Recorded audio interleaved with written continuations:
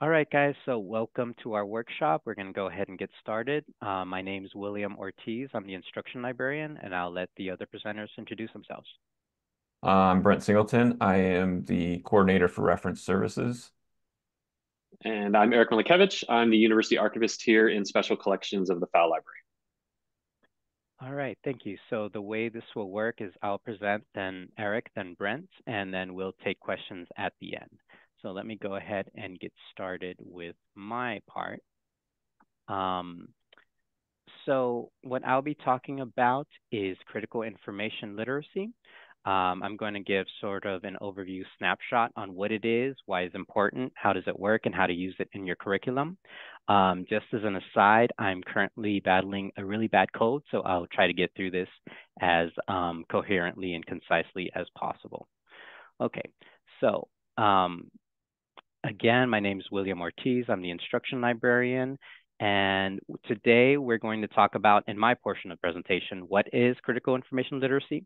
How is it different and unique from information literacy? Why does it matter to us and our students? And then I'll point you to a bunch of really good resources you can take advantage of right now as faculty. So here's a little textbook definition of it. So critical information literacy is sort of looks at the socio-political dimensions of information and looks at the systems of power that shape the creation, distribution, and reception of that information. So the way I like to think of it is sort of looking at the information landscape. What makes this information more valuable than this information? What allows me to access this information and doesn't allow me to access this information? What structures of power exist to allow for that access or to act as a barrier? Okay. And so let's talk a little bit about theory, just to give you a little bit of background. I love talking about theory. So critical pedagogy. Critical information literacy kind of comes from critical pedagogy, which was termed, kind of founded, or not founded, but made popular by Paulo Freire in his landmark work, Pedagogy of the Oppressed. And what that does is it sort of gives a critique of banking education. So kind of going against this sort of, I give you facts. I give the students facts for them to take in and store, right? It calls for active learning.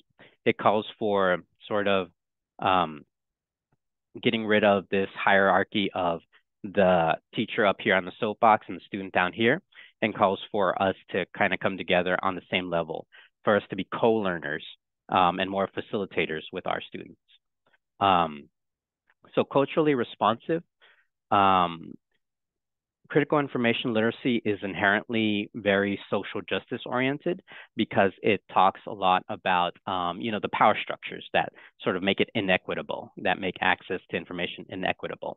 So that in itself is sort of culturally responsive because a lot of critical information literacy lesson plans revolve around sort of topics, ideas, cultures that have been historically marginalized. So I've seen a lot of really good lesson plans. For example, one of them, and I'll show you all where to find these lesson plans afterwards. One of them calls for sort of looking at hip hop songs as primary resources to, events that they're covering or events they're about. A lot of them look at sort of major events in the news, sort of like the crisis at the border, or a couple years ago, the George Floyd murders, looking at the information cycle of, from news to history. So a lot of things like that. So really are responsive to our students' culture. And then this critical information literacy lends itself well to a high impact practice, specifically the service learning and community-based learning, because it really encourages students to go out there into the world and ask a question that's relevant to them and their lives. So you can see this quote from Ellenberg, who's considered one of the grandfathers of critical information literacy. It empowers students to ask questions, ask and answer questions that matter to them and the world around them. So how is it different than traditional information literacy? So I talked a little bit about this before, but information literacy is very procedural. It's sort of a set of skills. For example, how do I locate this information? What tools do I use to find this information? How do I evaluate if this information, serves my purpose? How do I use this information? For example, in terms of citation, how do I, communicate in scholarly fashion? So those are very sort of procedural skills. But critical information literacy goes a little bit above that, and it looks at why do I need those skills in the first place? What systems exist for me to need to learn these skills to interact with the scholarly world? So what's the process that goes into the creation of information? How did this information, rather than just citing this information, let me ask, how was this information created? How is authority constructed? Who has authority? We look at, why does one source have authority over the other? Do I have authority in certain things? And then we look at something really interesting, the creator's social location or point of view in the information source. So, we try to be, as instructors and as librarians, we try to be as neutral as we can, but nothing is completely unbiased, right? We go through life experiences, and that informs how we intake information and how we produce information, whether we want it to or not. That's inherently as part of us in the education process. So this kind of also goes back to critical pedagogy. Part of that calls for us to not reject that, but sort of to embrace that and to put that into the forefront. So our identity as individuals. So for example, I'm a Hispanic first generation male, and that has influenced how I've taken in information, and that influences how I produce information. So it's good to sort of be aware of all that, not just information, but what creates all that information. So more examples, information literacy, when would I use JSTOR or when would I use Wikipedia? They both have their uses, but knowing, which one along the information or the research process, where do they fit in that process? And again, databases, information literacy tells me, okay, which database should I use? If I'm writing an education paper, maybe I should look at ERIC. And then another big part of information literacy is how to search. So Boolean operators, how do I construct a effective search when I'm looking for these databases? So that's information literacy. But when we get into critical information literacy, we start to look at the value of information. Why is this information valued over other information? Why is this journal more prestigious than other journals? And then talking about open access, the social justice component of open access is to try to get information to be open and free. But is it really free? Does open access really solve everything? Or is that just another piece of the puzzle? A quote here, information wants to be free, but a lot of it isn't. There's a lot of barriers, explicit and implicit barriers to a lot of information. So why does all this matter to our students? I think it's important for us to remember or to keep in mind who we are as an institution, who we serve, and who we are as individuals. So we are a Hispanic serving institution. Our students are approximately 70% Hispanic students, and a large percent of that are first generation students. So that's a specific kind of learning community that we serve. And then we have to ask what's important or relevant to our students. In the literature, historically, first generation students don't really see themselves in the institution. They don't see their culture. They don't feel a sense of belonging. And this kind of ties back to our strategic planning. Go 1.1 is to sort of foster that sense of belonging. So it's important. Critical information literacy is important to us and to our students because it really covers a lot of this. It really brings their identity to the forefront. It lets students ask why. A lot of students feel like they don't see themselves in higher education. They don't see themselves represented. And I recently gave a tour to a group of Project Rebound students, and I asked them, what are the barriers to the library? And they say it's overwhelming. They don't know where to begin. It's this big foreign thing that they never really had any prior information, in their lives and their K through 12 education. Nothing really taught them the skills or how to integrate or how to use this institution of higher learning. So there's that. It lets students ask why. why didn't I ever learn growing up this information? What barriers were there that kept this information from me? So it empowers students to really, it brings this to the forefront and lets them ask, why is there this disparity? And so here are a couple of prompts, and I'll show you.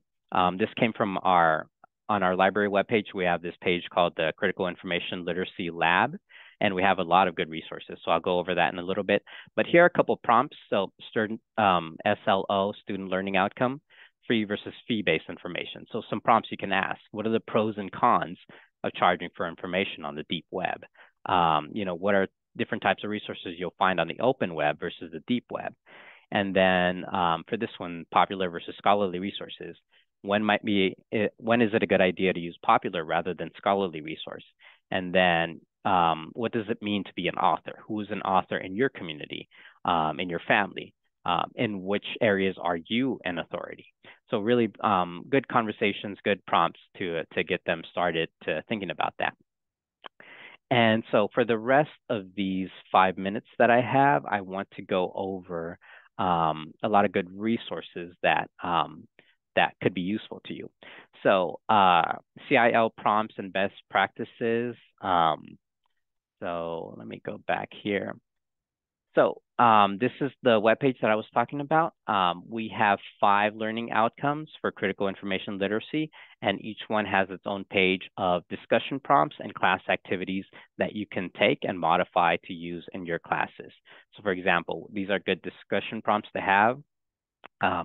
What are some, the ones that I went over already? Here are some class activities. They present you with an article and give you a prompt and directions for your students to use. If we want to go look at popular versus scholarly resources, we have a set of discussion prompts for them. William, the websites aren't displaying. Oh. It's just showing your PowerPoint. Okay. Thank you. Let me stop sharing and let me try to share that. Can you see it now? Yeah. Okay, cool. All right, so let me go back to that. So again, this is the first learning outcome, discussion prompts, class activities. So here are a bunch of resources you can look at, and then going to popular and scholarly resources. So more discussion prompts and more class activities. So these are good resources for you to use. Let's see. The other cool thing we have here are other lesson plan ideas from other faculty. So we have a collection of lesson plans that incorporate critical information literacy. So here's one for Music 1800. So we have our critical information literacy learning outcomes, and then a definition of the assignment. We have them in different disciplines: CAL, admin, communications. Let's look at this one. So all of these are here for you to use, and I'll go ahead and make sure you guys all have access to this at the end of our presentation. So this is a good resource.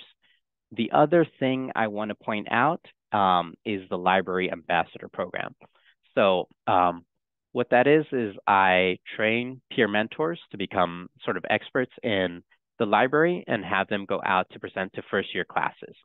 So they go over basic resources of the library, but I also encourage them to talk about their own experience with the library and their own research experience with the library. So students can kind of get, a different take on it. Like we as faculty can tell them, how great research is or our experience in research, but it kind of has a different effect if they hear it from their peers. So this goes back to sort of critical information literacy in challenging that hierarchical component of the faculty up here and the student down here. And it really brings, it lets the student take charge of their learning by hearing from their peers. And one last thing, we will be hosting an inclusive citation workshop. So inclusive citation is a part of critical information literacy. I've heard faculty talk about, looking at my bibliography and my course materials. A lot of this material comes from, white male authors. So this workshop will look at how to sort of diversify our bibliography, our course materials, and how to do it in a way that, lets us shine a light on our diverse scholars in our different disciplines. So we'll be having that workshop in fall, so look out for that. And then lastly, I kind of wanted to go over in the minute or two that I have left, a sample lesson that I created, and I can make this available to you at the end if you would like it. So I was looking at Wikipedia access, critical information literacy look at Wikipedia. So we talk about, things being on Wikipedia, that it's a free platform, that it's all, anyone with internet can access it, but can they access it?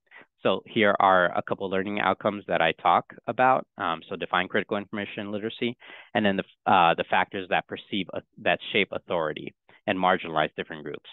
So the main point of this lesson was looking at global internet access. Like we say, it's free on the internet, but who really has internet access? And what kind of internet access do they have? And then in terms of Wikipedia, who publishes that? So whose voices are heard and whose voices aren't heard?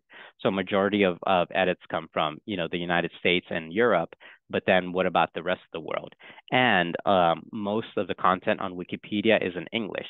So what does that say about, access for other other countries that speak other languages? So this is a lesson plan that I created, and I'd be happy to share with you and help you modify it depending on your needs. And that about wraps up my section. So I'll go ahead and hand it over to Eric.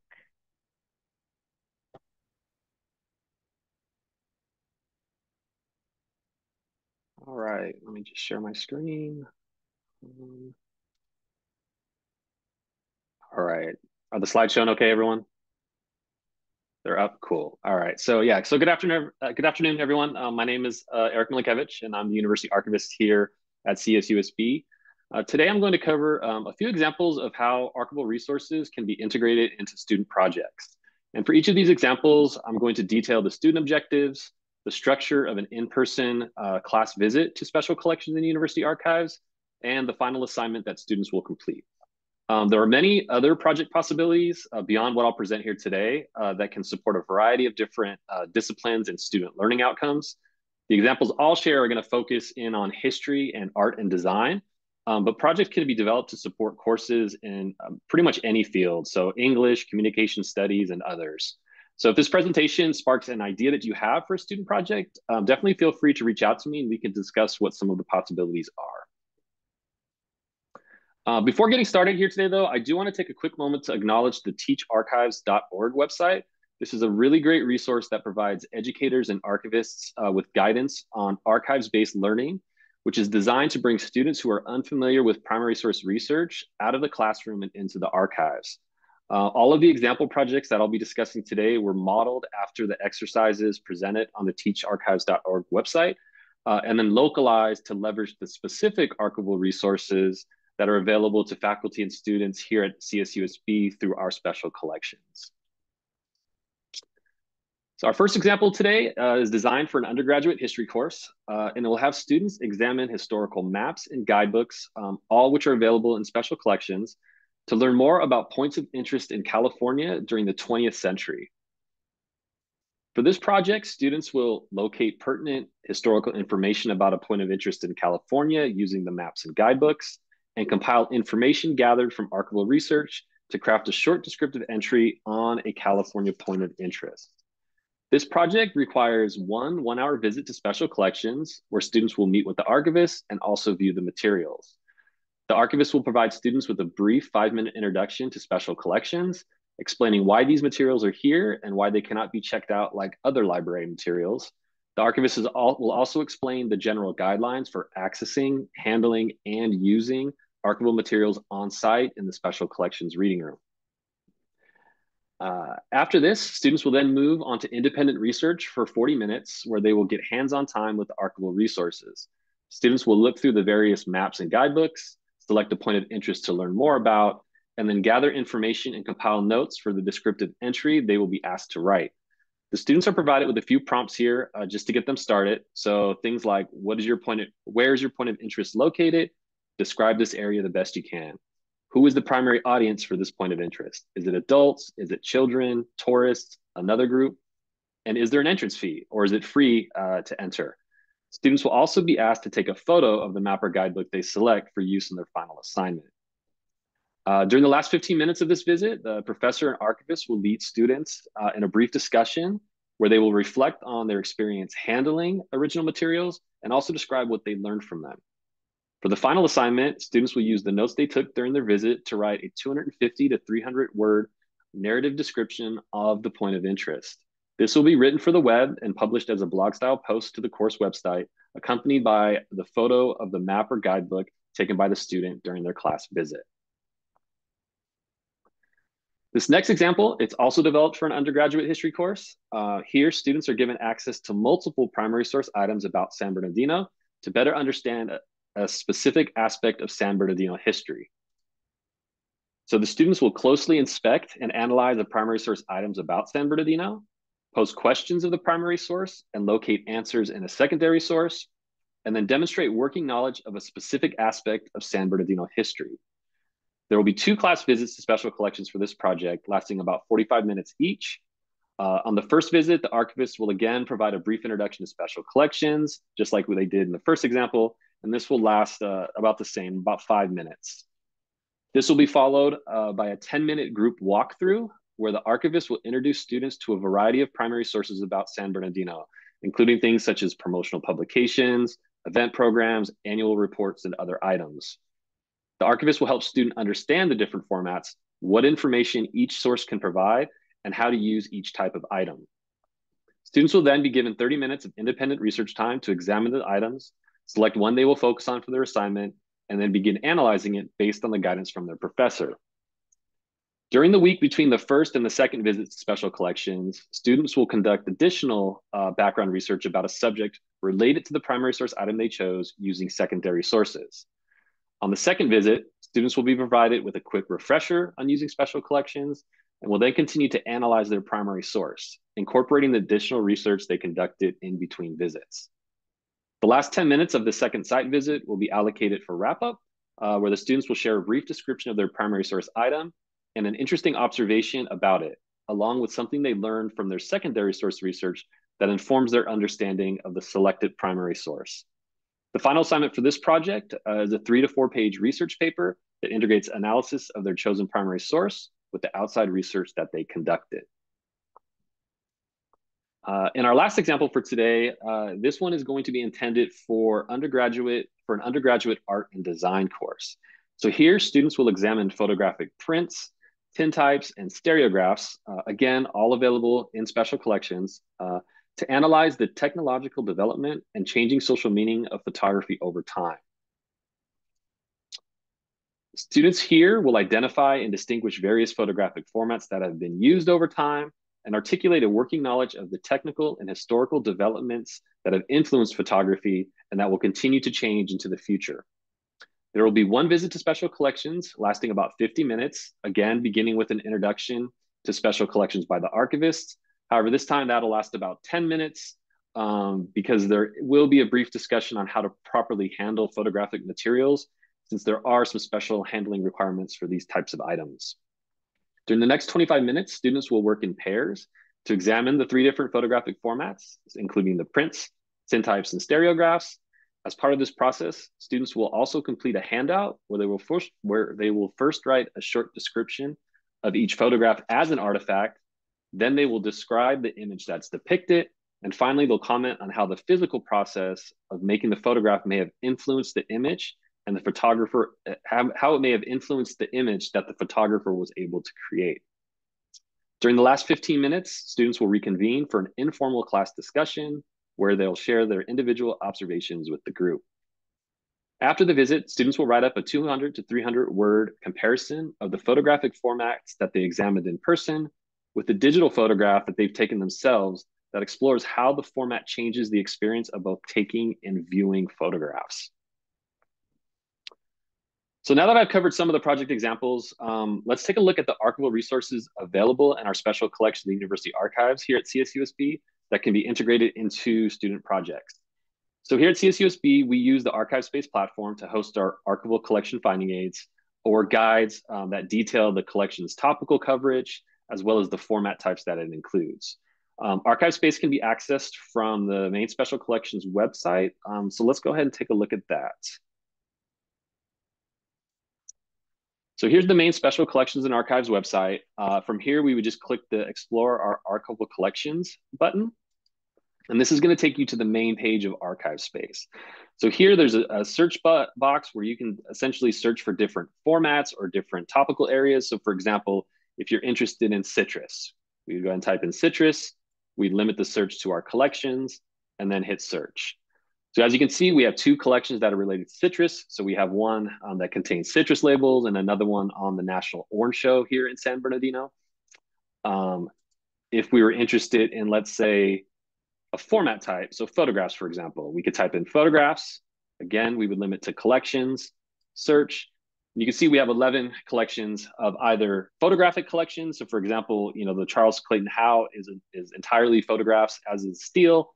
But there are some other collections that just contain photographs. For example, the Latino Baseball History Project. It has artifacts, memorabilia, but it also has photographs of Mexican-American baseball in Southern California. You can also browse through our collections if you don't know exactly what you're looking for. So up here in the collections tab, you would go ahead and click that. This lists all of the archival collections that have been processed and are available for use. And so these are all of the finding aids listed. Let's just go ahead and take a look at the first one. So this collection of California maps and guidebooks was actually used in the first example I went over. And this finding aid here, it has a very brief summary of what the collection contains, the dates that it covers. So it contains maps and guidebooks all the way back to 1889 up until 2009. It shows you how large the collection is. So the collection is about 20 boxes. And then it goes down here to just explain how the collection was arranged. So it was arranged by maps and guidebooks alphabetically. If you look on the side here, we can actually click through and look at some individual items. So if we're interested in guidebooks, let's say from San Diego, we'd click cities and counties S to Z. And if you click it, this is an individual item. So San Diego, California, Greeter's Guide to the Traveler. That was published back in 1921. So if you're looking for individual items, that's how you're going to find them here. Another thing that you can do in Archive Space, you can actually search collections by subject. So for example, let's say we were interested in all collections related to the Inland Empire. We go here to the Subjects tab, we click Inland Empire, California. We have 12 collections that have some type of relation to the Inland Empire, whether it was collected by someone from the Inland Empire or it documents things, essentially the history of our area. So that's if you're interested in a specific topic or geographic area. You can also look here for different formats. So for example, if you're interested in postcards, for example, you could click the postcards subject. We've got two collections. So one collection of postcards, and then our collection on the Tournament of Roses also contains some postcards related to that agency. The last thing I wanted to cover today is just to show you how you can actually request materials directly through Archive Space. So if you were to go into a collection, so if we go into the Tournament of Roses, and let's say I want to view a postcard, I would go and I could say, okay, I'm interested in this 1935 Souvenir Rose Tournament of Pasadena. From here, let me just, there's a request button. So you'd go ahead and click request. You'd fill in your information, submit the request, and then within about 24 to 48 hours on average, you can be using these materials in our reading room. Sometimes it may be a little bit longer if you need it rushed and need to see things same day. Sometimes we can accommodate that as well. But this would be the way to request materials through special collections. So with that, my portion is done, and I will turn it over to Brent.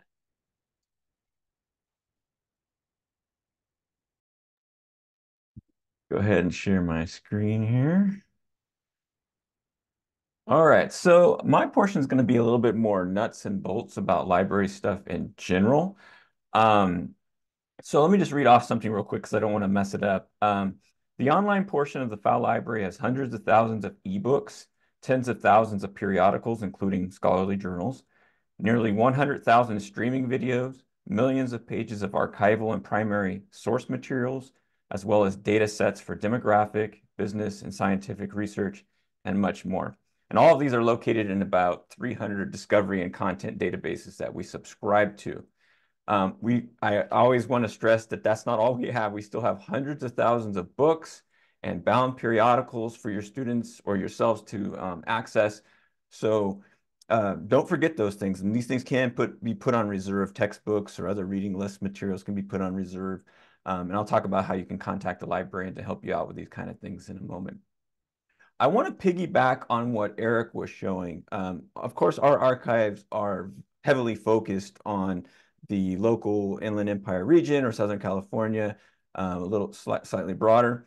But oftentimes there's courses that don't cover those materials, and but somebody still might want to do some archival stuff or use primary resources. So I'm going to go ahead and click here on our Choose a Database link. That gets you access to those 300 databases we were talking about. They are broken down by discipline here. So just for example, we've acquired a lot of ethnic studies databases in the last year and a half. And if I click on that, you'll see the list. They're mostly primary resource.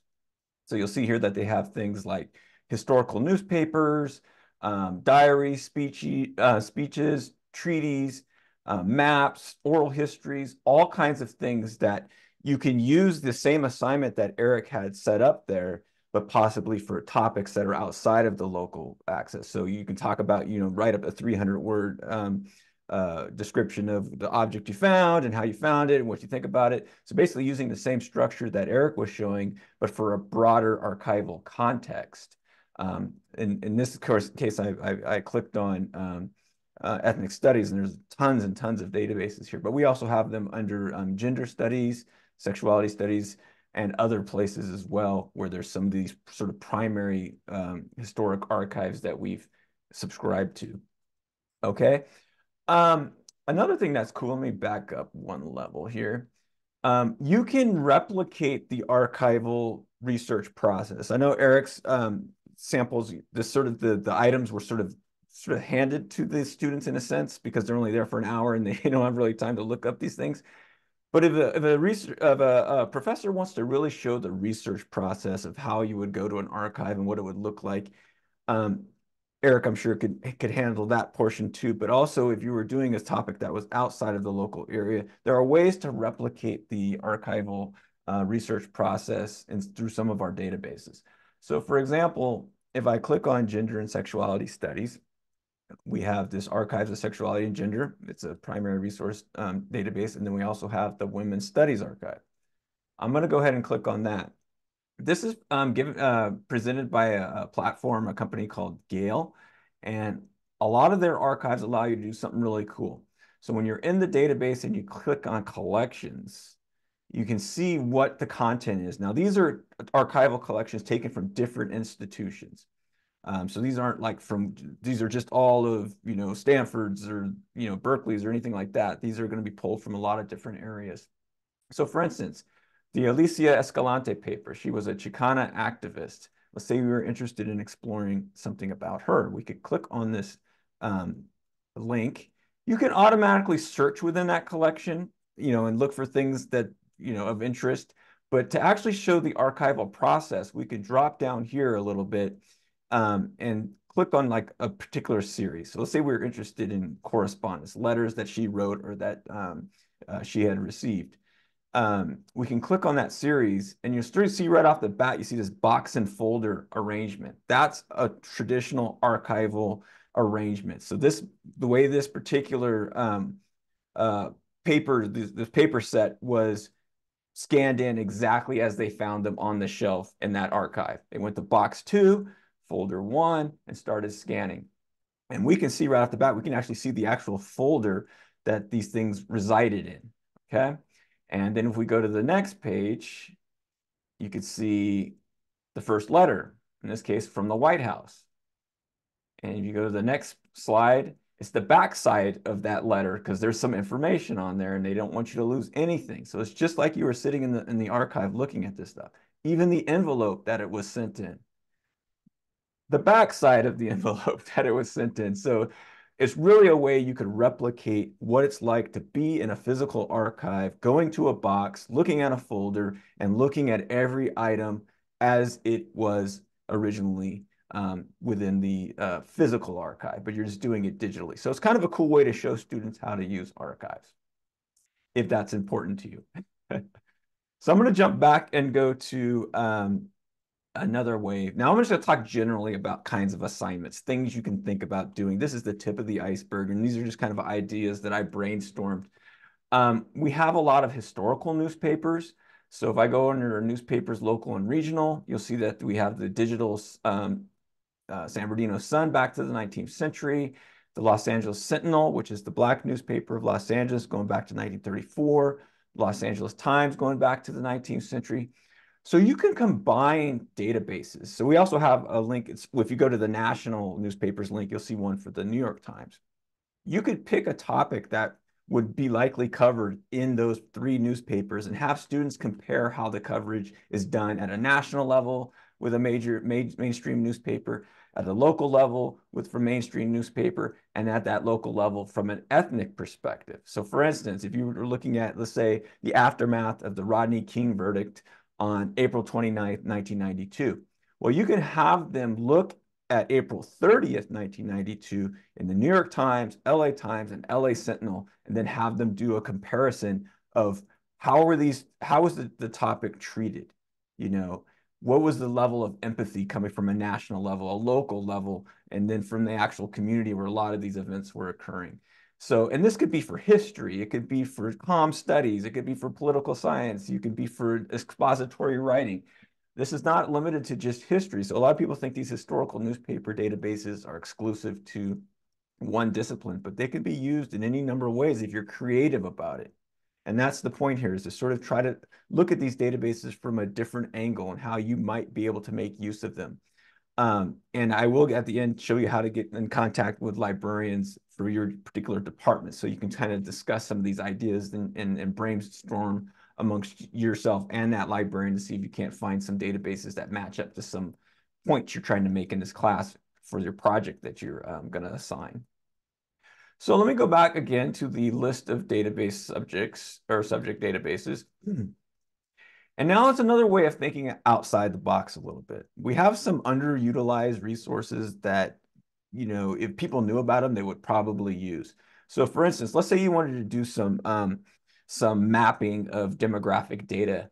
You might go to our statistical data subject set and then go to Social Explorer.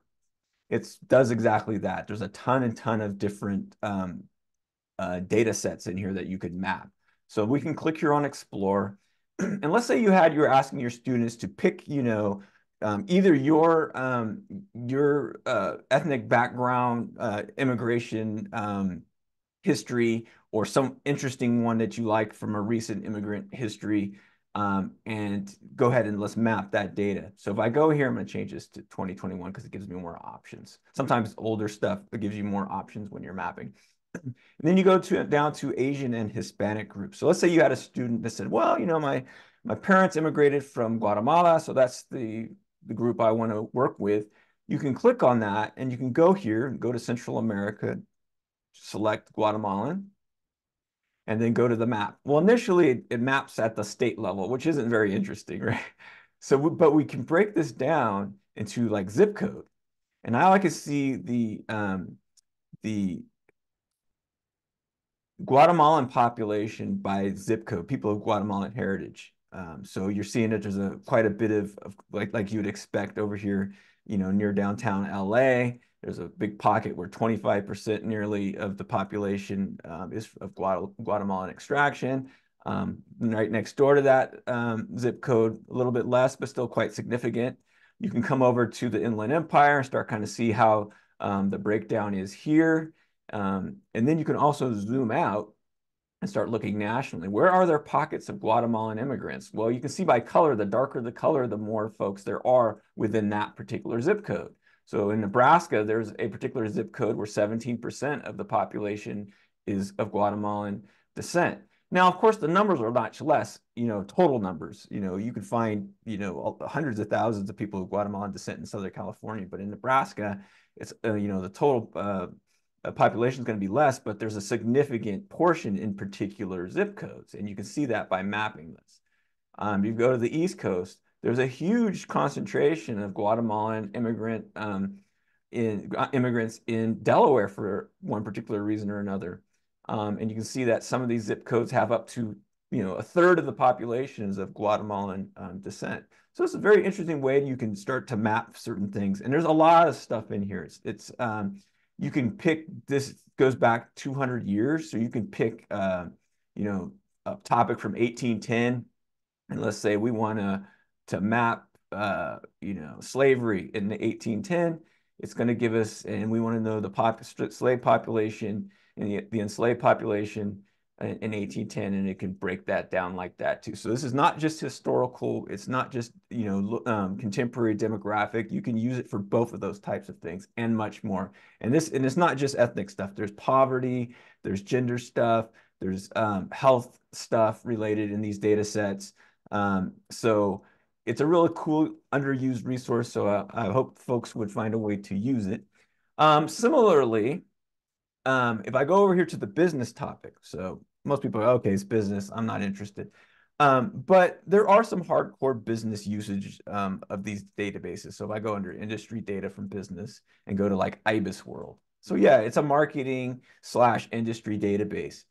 But if you were to have even an expository writing class or anything, sociology class, and you said, to have your students pick an industry that they've worked in or are currently working in or are interested in working in, and find out some particular facts about it. So somebody who worked at Starbucks might click on this link. Somebody who's worked at McDonald's might click on this link. You can also search up here. These are just ones that are trending right now. Click on fast foods. And yes, it gives me a lot of business related data, but if you're interested in looking at these things at a finer level, you can start to see certain things like, okay, well, they make almost $400 billion a year in revenue. Only about a quarter of that is in wages. If you look at it like a university, it's going to be like 80, 90% of wages are the total, usage of the budget.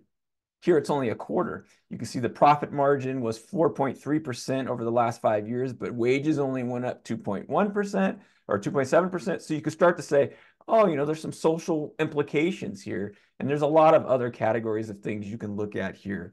They talk about, barriers to entry. There's more regulation of that particular industry. So there's just little things you can pick out of here that they are business database, it's business statistics, but you can use them creatively in other kinds of disciplines. Okay.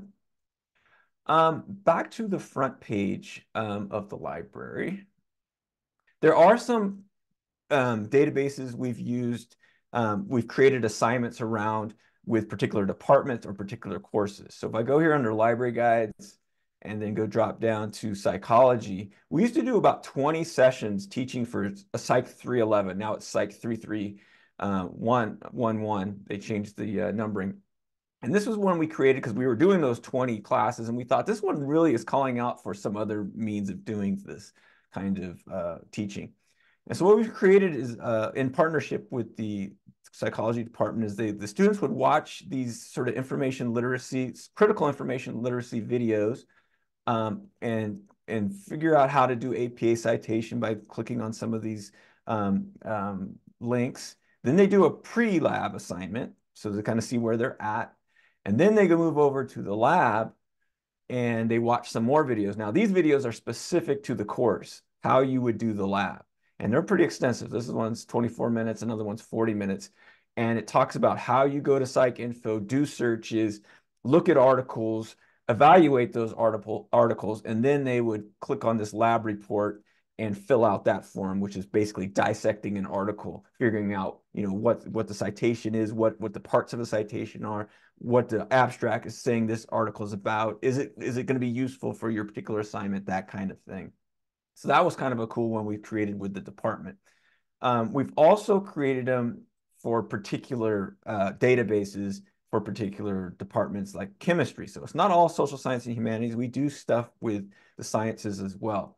So for Chem 5800, we actually teach a course for them, an instruction course that tells them how to use ACS, which is how you find American Chemical Society database, how you find stuff dealing with chemistry. But we've also set up this library guide that supports that so that they're able to refer back to it when they need it after they've watched the session and they're actually trying to complete the assignment, which also has some components where you're dissecting, a record within ACS and trying to figure it out. So there's different ways of doing it. You can do it a LibGuide only. You can do a LibGuide in conjunction with an instruction session, or we can create a whole lab type scenario where we offer that kind of thing to a whole department or even just a series of courses. Okay, so those are the things I wanted to cover. So one last thing, actually, I'm sorry, one last thing I wanted to show is this link for services for faculty. If you click on there, you'll see a link to the instruction request, which you can also request LibGuides, and this is sort of William's area, and then also the critical information literacy lab that he was talking about. But also I wanted to show two things. One, when you put an item, link to an item, this resource here tells you how to. So all those databases I showed you, if you wanted to link to a particular ebook, a particular database, or a particular chapter or article, this is the page that will tell you how to do that. And it gives you very important information about stable URLs, proxy server prefixes that you need to have in your link in order for it to work properly. Lastly, I want to show you where you can get help from a librarian liaison. So on this same list of resources here, you can click on librarian liaison and see who that librarian is for your department. And you can get to know this person. You can email them, call them, set up a consult. Over here under library appointments, you can set up a 30-minute consult with them. And then you can brainstorm these kind of ideas. Oh, I had this assignment idea. What do you think? What databases might work for that? Or, what kinds of resources does the library have? Okay, that's what I wanted to show you all. Are there any questions for any of us at this point? Let me unshare here. All right, so thank you, Brent. I'll go ahead and stop the recording, and then we'll go ahead and take questions. Yes, I have a question for William.